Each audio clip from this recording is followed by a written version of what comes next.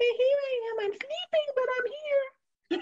Susie Trockler giggles as she holds her almost 2-month-old baby Lily. This is amazing. This is your miracle baby. We're like, oh yeah, no doubt about it. She and her 61-year-old husband Tony call their bundle of joy a miracle because it wasn't easy for them to become parents. In their 13 years of marriage, conceiving naturally never worked. But after you get to like 9 years, 10 years, 11 years, and you've never even been pregnant, then you start going, something might be up here. Trying fertility never crossed their mind. Because we're both old school. I'm 50, my husband's 61.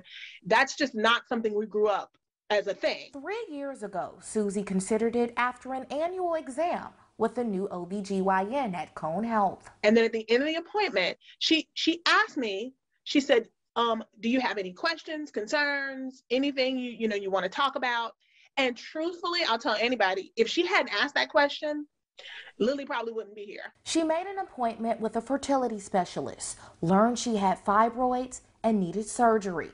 In 2019, a doctor removed them and Susie started several rounds of IVF. It didn't take. So that was very disappointing.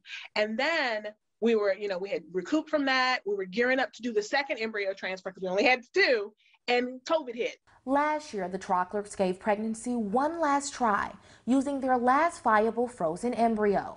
This time, it took. Susie became pregnant. On September 29th, baby Lily entered the world. I'm sleep deprived, but absolutely totally worth it. Like, it's just beyond worth it. And this Thanksgiving, you definitely have something to be thankful for. How thankful are you? Oh man, I don't even have words. I mean, I've had some nice Thanksgivings in my, my youth and in my life, but they pale in comparison to this little lady. So I'm still in awe. I still just look at her and just like, wow, this amazing little kid. I just can't wait to see who you grew up to be. Aaliyah Sims, Fox 8 News.